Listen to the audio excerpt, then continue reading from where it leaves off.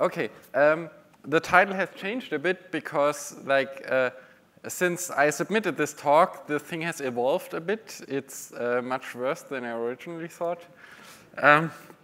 Okay, in summer, I saw this blog post from Franz Rosen. He found a cross-site scripting in connection with the ACME protocol.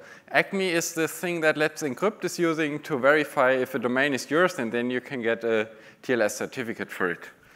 And one part of the ACME protocol is that Let's Encrypt will fetch this URL from your server, which is under some defined path. It's .well-known, ACME challenge, and then there's some token, which is, I think it's a hash of a public key. Doesn't matter for the attack. And the response is this same token plus another token.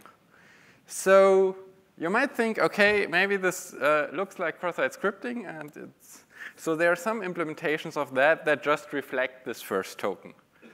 And like, if you reflect content, that's a classic reflected XSS vulnerability, right?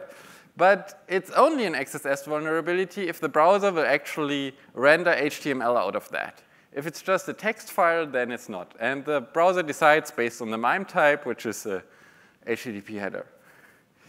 And this blog post here says, however, there's an old mod to Apache called Magic MIME that tries to figure out the content type depending on the first bytes of the response. For example, B would lead to content type text HTML.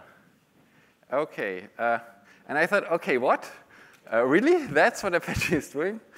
And I tested, yeah, it's really, and this sounds bad.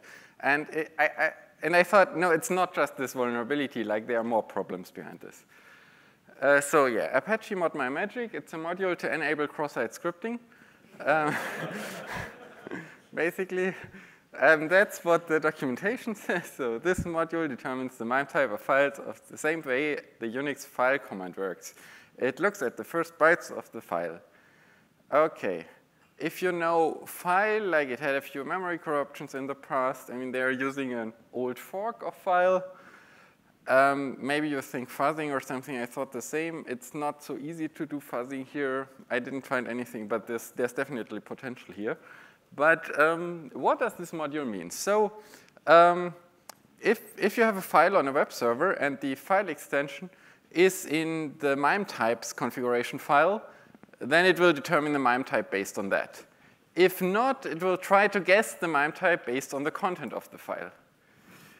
And what does that mean? That essentially means if you have any web application that allows uploading and downloading files with an unusual extension that is not in MIME types, then you will have cross-site scripting. I found multiple examples, will be disclosed at some point. But just imagine we have a forum of people who love C64 music. And then they allow uploading SID files, which is a very unusual file format. But OK, why not?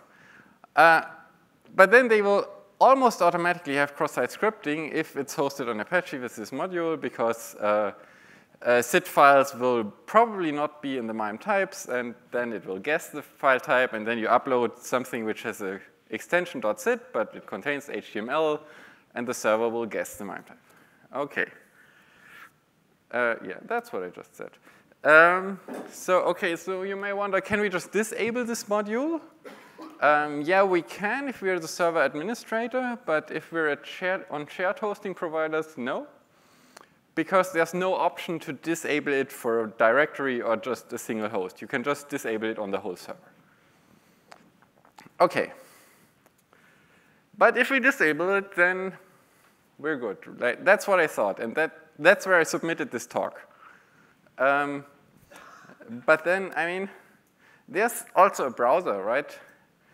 And the browser can also guess MIME types.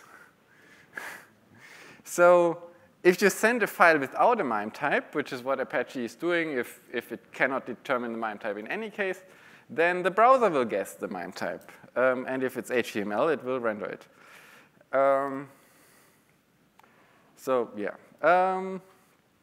So some of you might say, yeah, but there's this header, X content type options, no sniff. And Like there are some web pages that test your web page for how secure it is, and they always tell you to set this header.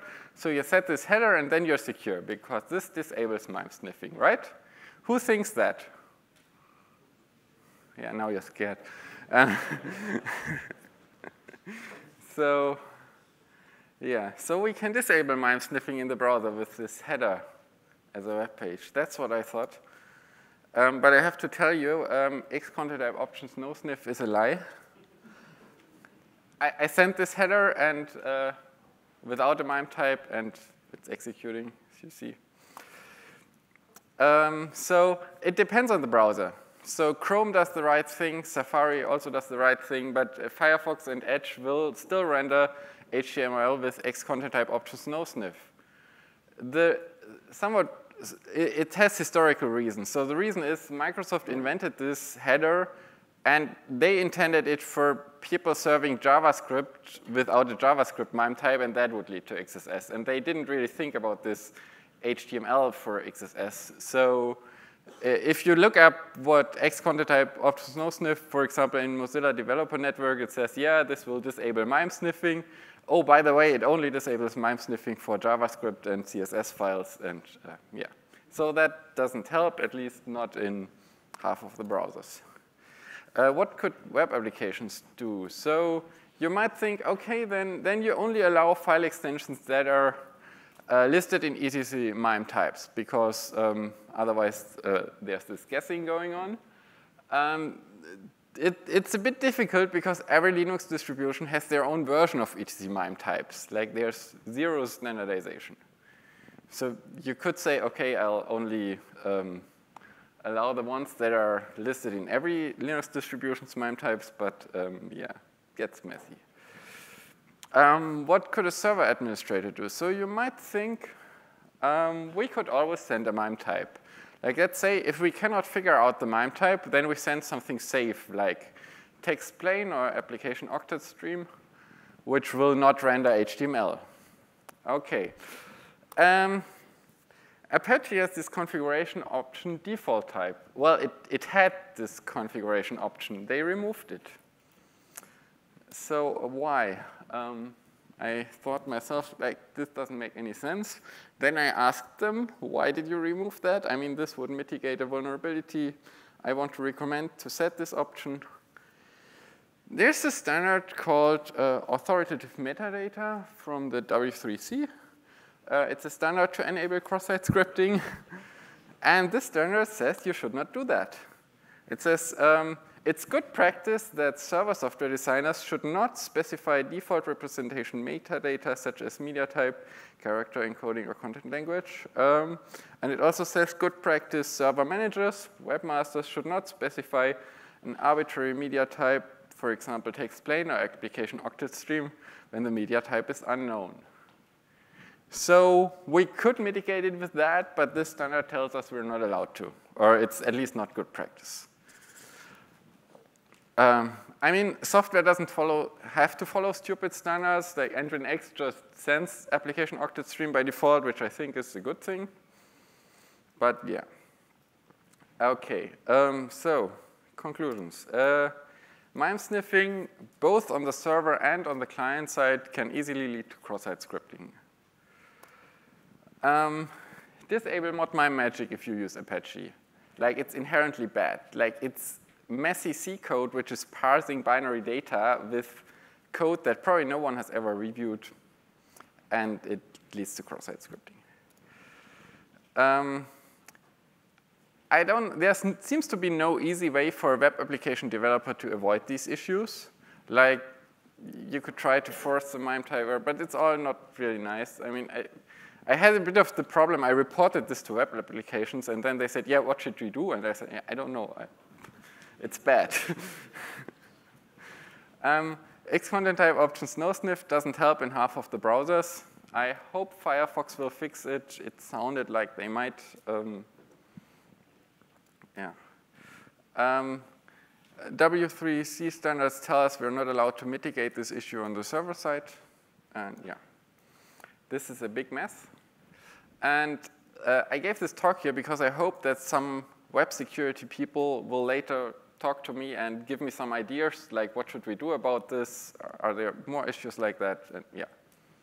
OK, thanks.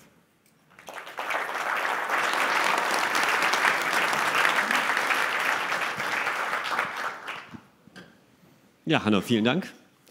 Wir haben Zeit für eine Frage. Wir sind etwas 5 Minuten über die Zeit und gehen danach auch 5 Minuten später wieder aus der Kaffeepause raus. Aber eine Frage. Have you tried to adding a second header with a content type? Just adding the application octet stream every time. So and it might be the last header. So it may be the case that vulnerable browsers are not vulnerable anymore. So what's your idea here? That you just using the add header directive of Apache to Yeah. just add every time application octet stream, then you have 2 content type headers Okay, for no, valid I'm not files. sure what happens when you send the header twice, but Me neither, it doesn't but sound like a nice solution. I mean, hey. I mean, the other thing is like these directives in htaccess, you cannot really rely that you can use that. That's another problem with, yeah. You can add it globally. I really hope that content sniffing is dead since EA version 7, but obviously no. it lives. It lives on. But maybe one could write a machine learning model to write the right content, a MIME type. I have a very quick comment. I think setting the content type header will not help you because a lot of things in the browser just ignore the content type that is set by the server.